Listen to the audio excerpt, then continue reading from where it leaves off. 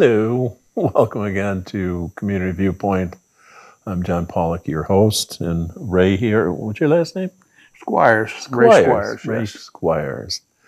Ray is going to be speaking about the Pahrump Model Railroad Club. And if I look a little dusty, it's not because of the lenses. I just got back from the Black Rock Desert and Burning Man, so I look really dusty to me. But anyway, let's speak about the Railroad Club first. You come out there, you guys come out there quarterly? We do now, yes. When the club first started with the library and we made the coordination with the former director, we were doing it every other month. But it got to the point where we're kind of strapped for members that we wound up being quarterly. So that takes a toll, yeah, as we get older. Yes, and young people don't seem to have the same interest because it's all games and stuff. And yes, but we actually have a high schooler that is a member. And of course, he has a hard time participating a lot of times, except on Saturdays with his school and all of that. No, you had somebody that came in from Colorado? No, he's local boy. Yeah. He's the one that has the wolves at home or something? Yes, right. And he's still with you guys? Yes, he is. Oh, yeah, Kyle's still with us and yes, everything. Yeah. And, you know, but the majority of our folks are over 21, shall we say. You know, we know how that goes. But we try to do a lot all over the area. Our club's been around since 2007 and formalized in 2008. We've gone through several different iterations. We've been very fortunate since 2013 when Miss Wonderly, the director at the time, set us up to where we could meet, you know, and set up and entertain the public, have fun with them, be able to see what we do, because each module is done by the individual, and it's kind of a different setup. What do you have, about 12 modules or 14? We've got a total of about 26 modules. Jeez. But we don't have the space, shall we say, in the library to be able to do more with making it where people can get around it. You know, we don't have any interference. Yeah. We've got a lot of different things going on right now. In fact, just this morning we had our meeting prior to the setup, and for the 7th year now, we presented the library director with a complete model railroad train set to use for their Christmas raffle, as we call it. They'll sell tickets and everything. Free gratis from the club. It's our way of saying thank you to the community and to the library. And they sell the tickets, and it's money that's not into the budget. So whatever they make, it allows them to do things that might otherwise be somewhere else. I'm not giving away any secrets, but we can use the money at this time, but I don't want to go into that. I do understand, though. Yes, yes. And but we do like to have participation, and we invite each of you to come out and participate. Come and visit us. We'll blow the horn for you. We'll even let you blow it. We'll be there on the 15th through the 17th from the hours that the library opens until just before they close, with the exception of Saturday. Saturday we must get out of there in the afternoon and have everything moved out. So, and you'll have how many guys out there, maybe? We should have about 8 or 10. 8 of our folks there with the setups and be running. We also have several displays. One of our members has got an old American Flyer type set that he's modified so that we can put it on display, and children from 6 to 96, they can go play with the controls. And you have the other display that shows you the different gauges, too. We have the different scales of the HO all the way down to Z scale and up to garden railroading. And additionally, we've got one of our members that's bringing in each one of our setups now, what he is building for his home. And it's all scratch built and beautifully set up. The last time he had little cabin, had plates, the whole silverware set up in it, and it was lit. You know, and all in HO scale. Okay. And then, you know, besides the library, we also have a big display over at the museum. That we've had, well, we started building it some years ago. It took us a while. Now, we can blame COVID for anything, but Yes. it's there for people to enjoy there at our museum. We've tried to depict, as the board and the director there had asked, that we set the tone for what it was in the early railroading days here within Nye County.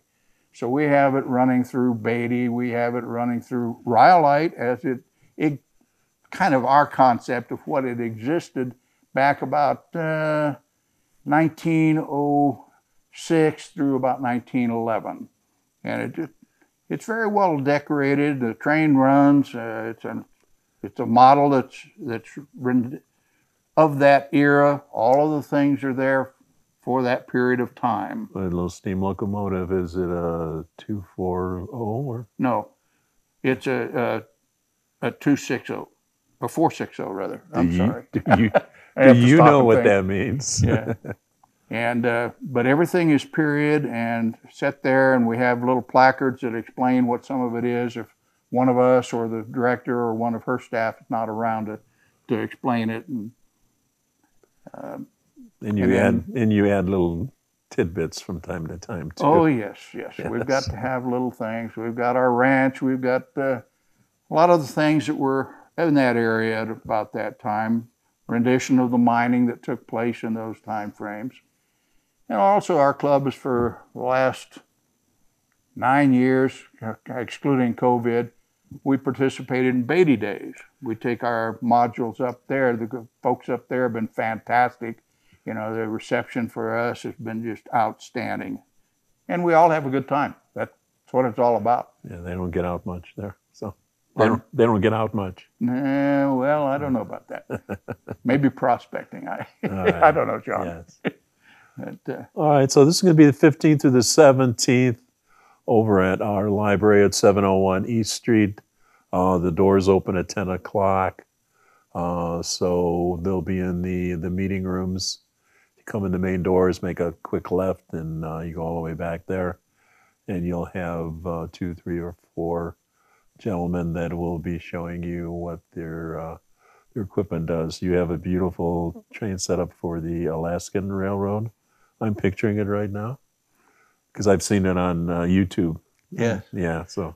Yeah, but I got back into modeling after many years of being forced to work, you know, all those kind of things. What did is my wife, she's been gone a few years, but she wanted me back into the system, and then she designed a North Pole village that we have for the Alaskan system. We also have Denali National Park. And if people don't believe it, we actually have a little placard there that's on a billboard, and it says right where you're at.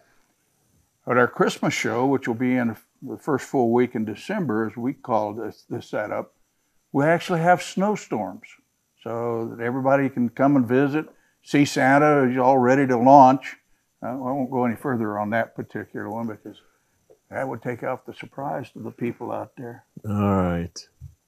So that's coming up the 15th through the 17th. So let's all look for that. And another thing that's coming up in 20 days from when we're taping today is the RAM event, the Remote Area Medical event, Saturday, October 1st and Sunday, October 2nd.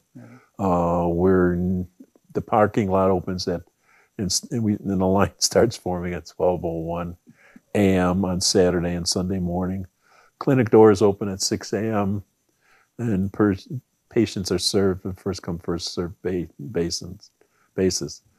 Dental, you get fillings, cleaning, exams, and extractions. Vision, you get comprehensive exams, glasses made on site. Medical exams, medication adjustment, chiropractic adjustment, referrals, medication refills. Mental health, medication review, psychiatric assessments, mental health screenings and counseling. Women's health, pap smears, exams, and certificates for free mammograms. For more information, call the coalition at 775-727-9970. We're also looking for more general support volunteers. So we need volunteers Friday, Saturday, and Sunday, the 30th, 1st, and 2nd of October. We need kitchen, food prep, patient registration check-in, volunteer check-in, setup and tear down. We need parking lot check-in. Oh, that's what I do. Interpreters, general medical, dental, vision area support. You can register. You can register at www.ramusa.org/volunteer. So that's ramusa.org/volunteer. It's going to be at the Pathways Building on Pahrump Valley High School campus, 2000 South Mount Charleston Drive West. So this is our 7th year. So, like I said, I survived Burning Man. It was really brutal this year. It was hotter than all get out. I just have a few pictures here. That's our bar that we have, the Sharky's Bar. That's some of the folks over there. And that is one of our members. He has this, he likes to bathe people's feet. So more power to him. It's a little weird, but he's a lovely individual. And he says it's a spiritual thing.